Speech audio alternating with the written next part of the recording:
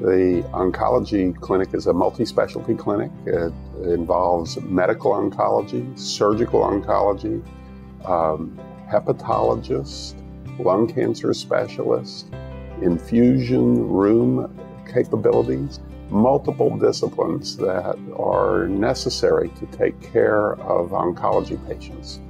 They have a village, a large team that comes in and helps the patient right here in one location.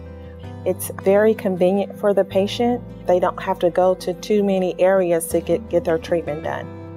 I see them on a different level from the treatment nurses. I get to see them when they're first diagnosed and they need emotional support.